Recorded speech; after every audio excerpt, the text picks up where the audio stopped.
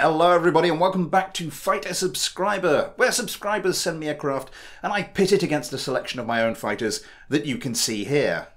For those of you who haven't seen recent videos and are wondering what's with all the reverb, we're in our new place now and the room in which I'm recording is a little bit echoey. It's kind of a work in progress, so please bear with me. But anyway, back to the task at hand. You have sent me a whole bunch of fighters, thank you very much for that, but I think I am going to have to say that any fighters I receive from now on probably won't make it into this season of Fight a Subscriber. We're just reaching the numbers that are going to start to make it unworkable for a single season, so my apologies for that. I'll try and work something out for future seasons, but just be warned. Anyway, I fired up Google's random number generator, and of the fighters I have received so far, it has kindly selected this for us. So this is our contender for today. This is the Pip Drone by Dillan Norton. First of all, it's a drone, the second drone we've had in this season of Fight a Subscriber, and second, well, it's tiny. It's a single-engine craft, it's only 40 parts, which reminds me of my own low-part fighter I did in a video a little while ago now, so I'll be very interested to see how this gets on, and I'm sure Dillan will be hoping that, at least in this case, less is more. Before we see it in action, however, let's take a quick look at how it flies. Well, in terms of speed versus manoeuvrability, this is a craft which puts all of its eggs in the speed basket.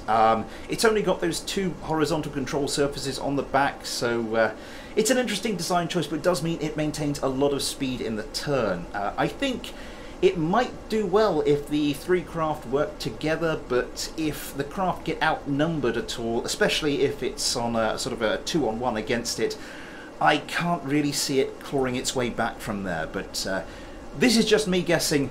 Let's go and see what actually happens. We start then, as is customary, with our challenger, the Pip Drone, going up against my basic craft, my Eurofighter-esque Cyclone. Let's get them into the air. The team's nearly in position then, and the Pip Drones haven't stopped climbing. There we go, the competition starts. Now this may be a deliberate tactic. Be interesting to see what happens when the missiles start firing, because these Pip Drones don't actually have any AMRAAMs. They don't have any radar, which I assume is to keep the craft light, and not a successful first volley from the Pip Drones. Those Sidewinders, more of a close range kind of missile, but it looks like the Pip Drones are going to easily evade that first round of missiles. It'd be interesting to see what happens if they manage to get in close and start to launch some of those. So that volley not successful from this Pip Drone either, but it is closing the distance quite rapidly. There goes a missile. This one has more of a chance. No. Fourth time's the charm, perhaps. There goes another Sidewinder. This one looks like it might have more of a shot. Closing in on that Cyclone, doesn't manage it, and one of the Pip Drones has been taken out already. I'm assuming that's a missile kill. And that is not good news. Gunfire comes in. Where did that Pip Drone go? I can't see anything. I can't see the... Oh, there we go. Judging by the wrecked run rate, I'll assume it crashed into the ground. As I did say earlier, I did think it was going to be very difficult for these craft to get back into it if they go a craft down, if they become outnumbered. I do find that strategy very interesting. Go high, drop down in on them, especially with their speed. If the Pip Drones can sort of close the distance and get away a Sidewinder very close in, then they might well have a chance of getting some kills, and if my craft are outnumbered, I think these Pip Drones could probably do a number on them. But as I said, at the moment it's not looking good for the Pip Drones. The hoped-for scenario has not come to pass. Because of that speed, though, they are managing to keep their distance, but I don't think they're going to be able to sort of turn around and engage. At least not in this sort of this 2 versus 1 and 1v1 going on over there. Oh, that gets very close. The Pip Drone is stripped of some of its parts. What are we missing? We are missing sort of the lateral control surfaces. That makes the craft quite unstable. It goes into a spin. loses most of its wing surface. Then goes into the inevitable spin, and it is now pretty much a duck shoot for that cyclone, which is picking up a bit of distance. I'm not sure if that's going to come around and try and finish this drone off. So an interesting strategy from the Pip drones. I'm not sure it's really worked out this time around. More damage. Just scorches it for the time being. There we go. And the job is done. Here at least. Over here on the other hand, this drone still managing to avoid the gunfire. But for how much longer? Still keeping those cyclones at arm's length. That looked close. So I just switched away, and the gunfire looked like it was really giving the drone a bit of a smattering at least, but doesn't seem to be any damage there. But the craft now has the attention of all 3 cyclones. It's gained it a bit of distance, but that cyclone is getting very close now. The guns still pouring in. There we go. The Pip drone is disabled. More gunfire comes in and finishes it off.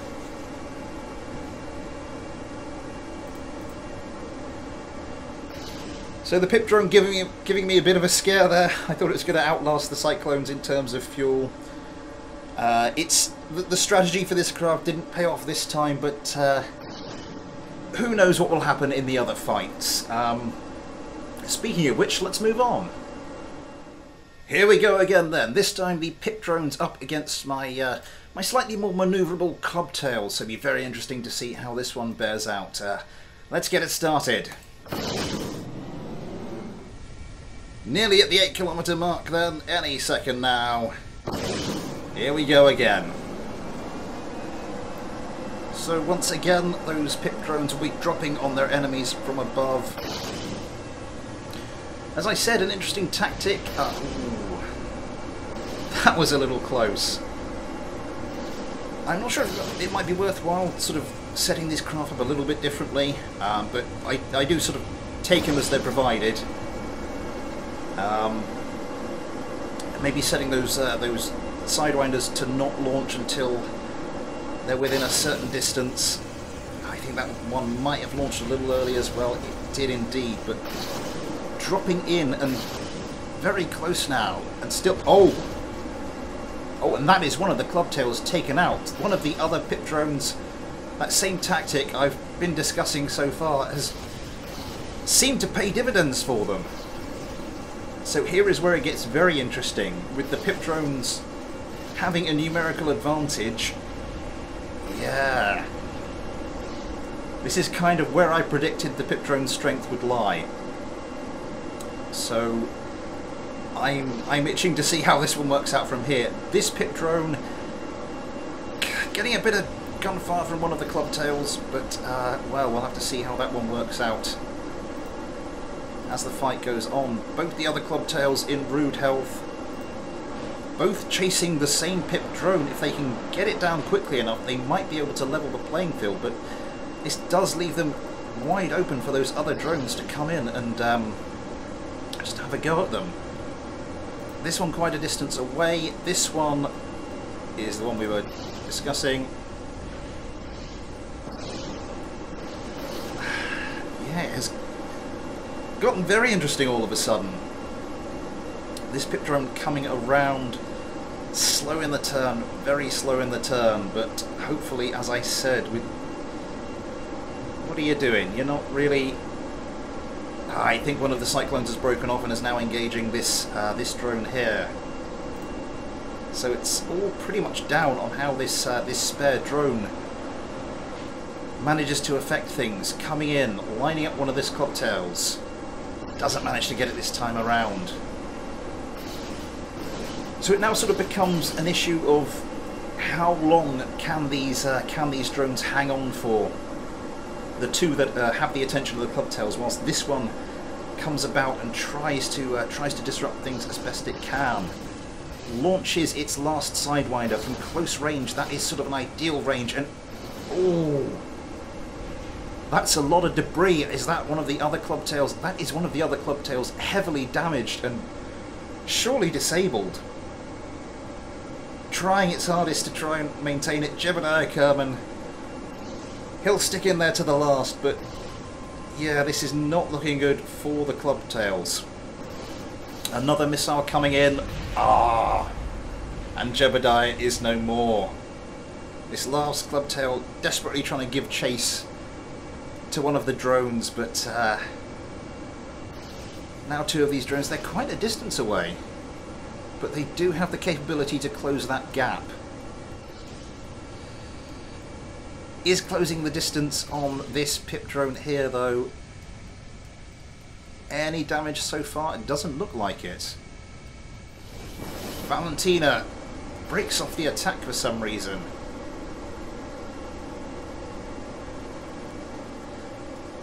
Valentina decides to switch targets to one of the other Pip drones, launches a missile.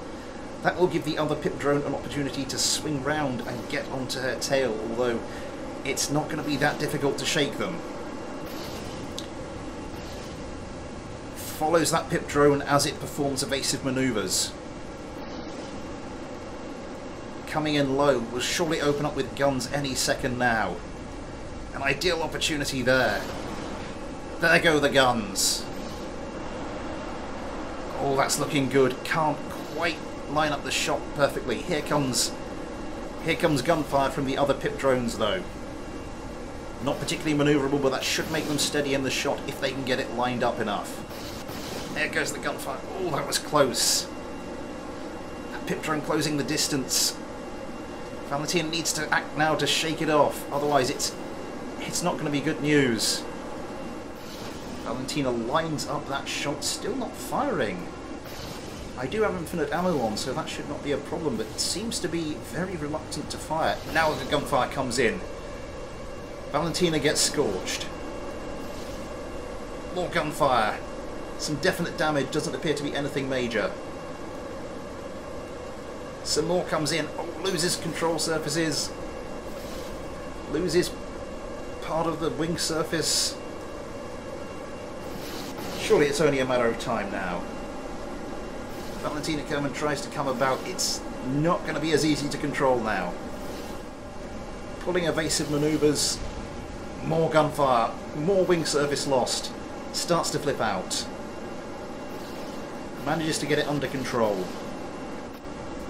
Okay, this has been going on a while now. Valentina Kerman's craft has not really offered anything up by way of damage to the Pip drones, and hasn't looked in any danger of doing so. So I think I'm going to call this one for the Pip drones, and we will move on. Okay, so with one fight apiece, we head into our final round, where the Pip drones are going to go up against my flying wing-esque Panthers. Let's get this last one started. Once again, our two teams nearly in position. Here we go then. So the strategy of these craft has worked once and failed once. How will things turn out here? Once again, firing two missiles very early, neither of which have managed to do anything. I think it almost helps if sort of these craft get an early missile on them, because then they sort of forget about launching their own missiles and break off and try and evade, but it does mean they sort of save their missiles until they're in close, which might be a beneficial thing. And that is one of the Panthers falling to an early missile kill again, and that is another one gone. I was really, really worried about these craft when I was first testing them, but that is the last Panther gone.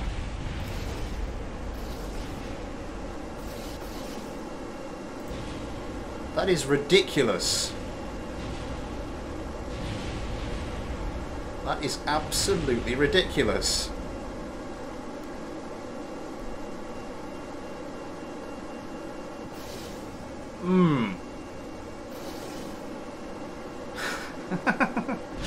Okay.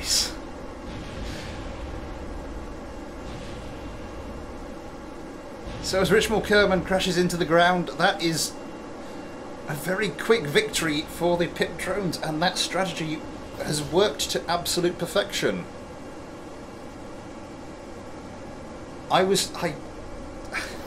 I was originally testing this craft, as I was saying, I would not have said that was going to be the result. I really would not have said that this was going to be clean sweeping 2 rounds of this competition. But anyway, let's close this one out.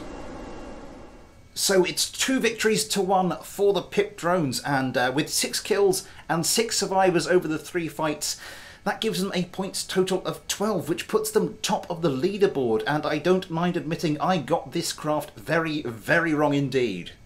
It's interesting because I think this is the first craft I've received where there was a sort of definite strategy involved, which I think perhaps could have been tweaked a little bit to make it more effective, but yeah, it certainly worked to great effect here. So anyway, that was the Pip Drone. Thank you very much to Dillan Norton for sending that in. If you'd like me to fight any of your own craft, then feel free to send them to me, although I can't guarantee that they'll make it into this season. A list of the details and the rules for this season are in the description. I can't imagine they'll change too much in the future.